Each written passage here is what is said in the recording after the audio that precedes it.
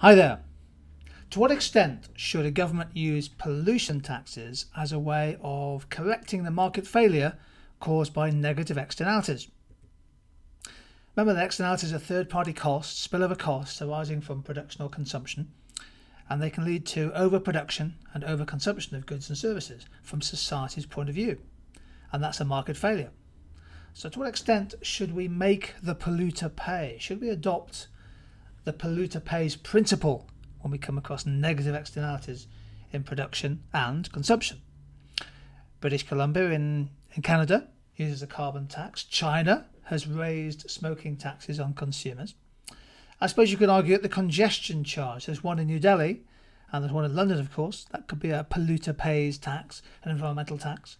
As an alternative, we have the emissions trading scheme in the European Union. We'll look at that in a separate topic video, but some people argue that we should replace that with a carbon tax. So let's think about the economics of this. We go back to our diagram. We go back to the idea of a pollution tax. Keep in mind, of course, with a negative externality, the marginal social cost is greater than the marginal private cost.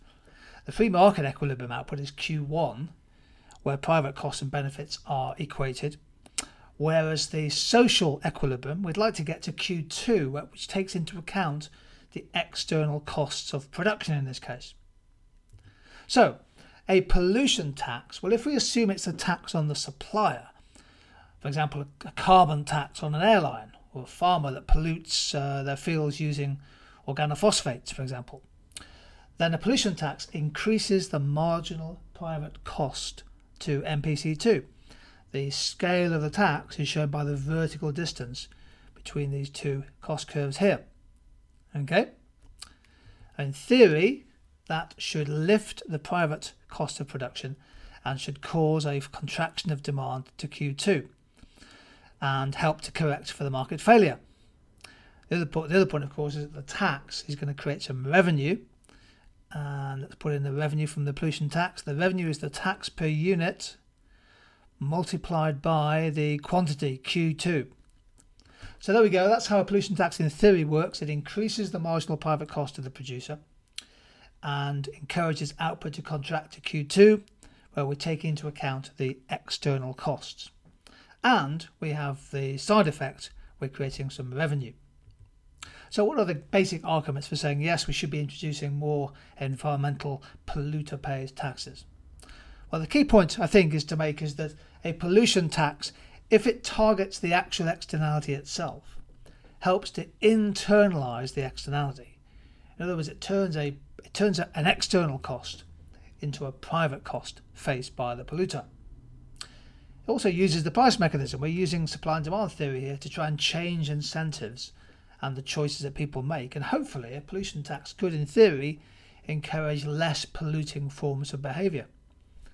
So, for example, to avoid a pollution tax, such as a carbon tax, a producer might decide to invest in low-carbon technologies or carbon-free production. The other point, of course, is the tax raises revenue, creates income for the government, which you could then, in theory, hypothecate or earmark to use to address other market failures. So, for example, in theory, a cigarette tax could be used to spend on NHS smoking ads.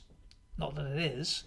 The sugar tax, which is coming into the UK in 2017, in theory it's going to be hypothecated and funding an increase in primary sector, primary education, sports facilities and sports courses. However, it's important to be able to evaluate. A pollution tax can have some disadvantages. First of all, the elasticity of demand for the product might be very low. So therefore, even a significant tax might not really change people's behaviour.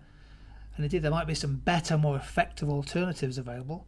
We have to do a cost-benefit analysis to understand that. Big risk, of course, if you tax the polluter is there could be some tax evasion, some tax avoidance as people look to bypass the tax. And a tax which ultimately leads to higher prices for consumers could, in theory, hit lower-income households, lower-income families more heavily. So, for example, a tax on cigarettes and other excise duties widely understood to be regressive in their impact on household income. The other aspect, of course, that if you get the tax wrong, if it's a poorly assigned or poorly valued tax, it can actually lead to government failure. And government failure is defined when an intervention with the best of intentions, leads to a misallocation of resources, such that there's actually a net welfare loss from the intervention itself relative to the free market. In other words, the intervention might make the market failure worse, not better. It's really important to think about the alternatives. So pollution tax is one possibility, and we'll do a separate topic video on carbon tax. Tradable pollution permits are another possibility. We could ban things which create negative externalities.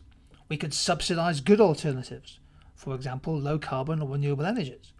We could maybe use some behavioural nudges to get people to change their behaviour, and we'll do a separate topic on nudging. There might be the externalities and things and the demand could fundamentally be a lack of information on behalf of consumers and possibly producers. We might think about how to bridge the information gap. And in industries such as motor transport and aviation and chemicals and recycling, then the alternative to a tax, of course, is to be much tougher on regulations to try and drive changes in producer behaviour. So pollution taxes have their costs and their benefits. It's important also as part of your evaluation always to think about some alternatives as well. So the main problem with environmental taxes is firstly getting the level right. So it's very difficult to just find the right tax level so that the private cost and the external cost, the social cost, are equated. I think the crucial point really about consumers is the impact on consumer welfare. We do have to think about the distributional consequences of new pollution taxes, particularly for lower income families. And crucially, at a macro level, if we raise our pollution taxes to a high level, then there could be some competitiveness implications.